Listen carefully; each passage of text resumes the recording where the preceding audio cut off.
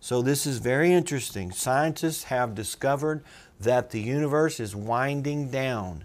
It's called entropy, and they have this brings a lot of things to light. And I've been studying this because I'm preparing for my series called The Meaning of Life, and I can't wait till we get there. I got a lot of new stuff to add and to comment on, but they've discovered that the universe is winding down. This tells them that it was wound up. It also tells them that it's not eternal. That's a big deal. If the universe is not eternal, then it had a beginning. They still can't understand how it began. They don't know what initiated. Of course, we do. It was God Himself who said, in the beginning, God created the heavens and the earth. And so there's this big bang that happened right after He said that. So they know there's a beginning. They know that the universe is winding down. And for it to wind down, it had to be wound up. And for it to be wound up, someone had to wind it. And of course, that was God, not some impersonal force, and it wasn't some accidental explosion. But the point here is it's winding down because it's going to be recreated. It's going to be folded up. It's going to come to an end.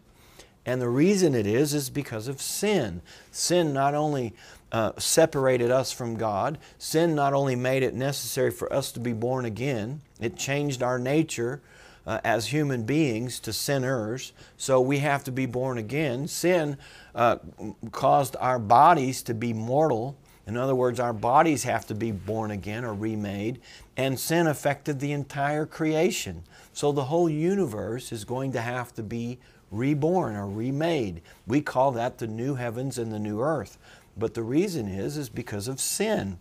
And so scientists have literally discovered that the universe is winding down, so it hasn't always existed and it won't always exist. It's going to be destroyed or folded up. Here it says you'll fold them up like a cloak, like a used garment. They'll be folded up, and then God's going to make a new heavens and a new earth. Amazing. Here's what it says in 2 Peter 3, verse 10. But the day of the Lord will come as a thief in the night, in which the heavens, the universe, will pass away with a great noise, and the elements will melt with fervent heat. Both the earth and the works that are in it will be burned up. Therefore, since all these things will be dissolved, what manner of persons ought you to be?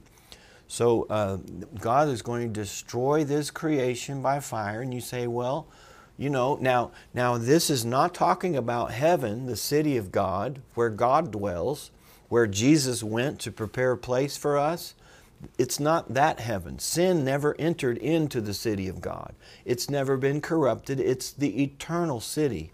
So when he says heavens here, he's talking about the starry heavens or the universe.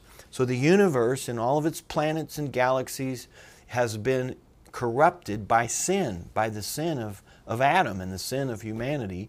And so just like you have to be born again in your spirit, your body's got to be revitalized or reborn, so the whole universe is going to have to die and be remade or reborn. Jesus paid for all of this. Whatever sin did to you, whatever sin did to me, to humanity, to the earth, to the universe, to our bodies, Jesus undid. He paid the price, or He redeemed these things back.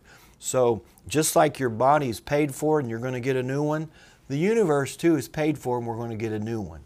That won't happen until after the millennium, but it is going to happen. And it is it's exciting to think about. And so Peter is bringing this out. He's saying, here's how it's going to happen. It's going to be destroyed by fire. So fire is going to dissolve the entire universe. And man, I don't have time to talk to you about how big the universe is. I've been studying that, and it's just mind-blowing how big it is and how it's expanding in every direction. But it's going to be remade or reborn. It's going to be destroyed and reborn. Here's another scripture that talks about this. Isaiah 65, verse 17. God says, "For behold, I create new heavens and a new earth, and the former shall not be remembered nor come to mind." So God's going to make a new one. You say, well, why should He? Because sin polluted it. Sin had an impact on everything that God made. You know, I've said this before, but sin is not as bad as you thought it was. It's worse. What happened in the Garden of Eden when man sinned, it literally ruined everything that God had spent all this time making. It corrupted it all. And so God is going to redo it rather than give up on His plan and say, you know what, I tried to give you guys a home. I put you in paradise, and this is the thanks I get. The first chance you get, you go off and sin, and you've ruined everything. Now we can't fellowship, and creation itself is cursed. Everything I did is now cursed.